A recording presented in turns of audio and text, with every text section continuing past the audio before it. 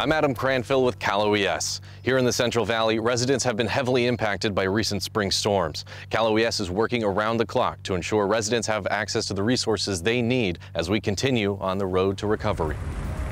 As California prepares for snowmelt from a record-deep snowpack in the southern Sierra Nevadas, protecting community lifelines is critical to ensure residents have access to resources like food, water, and medical care.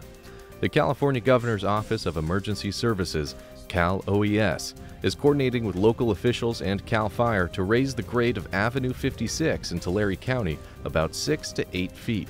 This follows its complete submergence from atmospheric river inundations.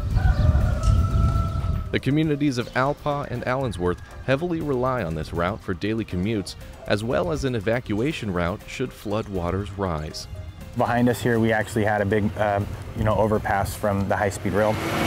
And what we're doing is we have scrapers and, loaders and big pieces of equipment, and we've came in and we're actually utilizing this equipment to build the road up.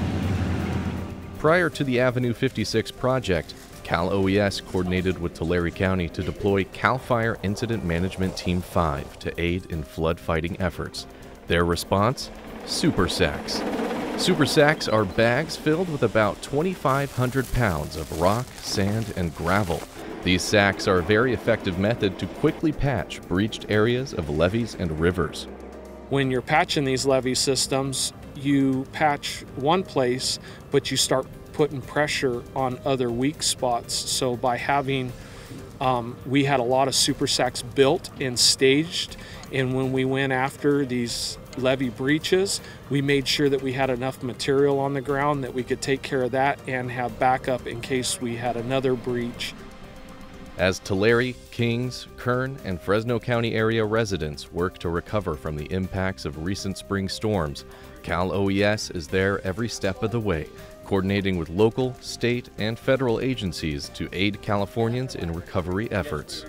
The amount of water coming into the system greatly exceeded any expectations, and no one agency was going to be able to handle all of that.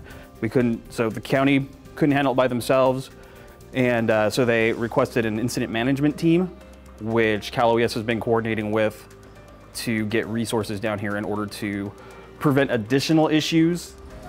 Cal OES continues to coordinate with local and state partners to provide daily updates to residents with flood information message boards within their communities, as well as provide readily available sandbags and other flood preparedness resources.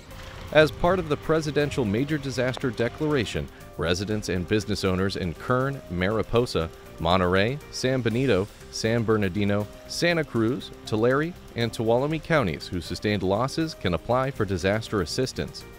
To learn how to apply for disaster assistance and see more from us, visit our website news.caloes.ca.gov and follow us on all our social media platforms.